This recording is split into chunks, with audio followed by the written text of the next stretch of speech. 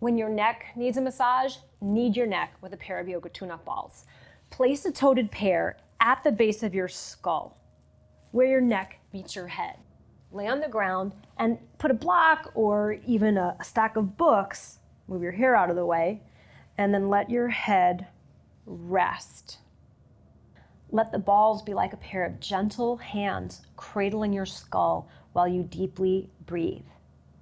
Now, this can be done with yoga tune-up balls, or it can be done with a slightly larger Therapy Ball Plus if you want to have an even gentler and more dispersed pressure. From here, start to activate the back of your neck by creating a nod. Follow that by doing a passive nod. To do a passive nod, you'll create a push-pull with your feet. And as you create the push-pull with your feet, your head is going to involuntarily bobble on top of the balls while the balls mush into those sore, tired neck muscles. Next, pivot your head from side to side in slow motion. This is a wonderful way to eradicate that long-held neck ache that comes from staring at computer screens or holding onto your cell phone and glancing downwards all day.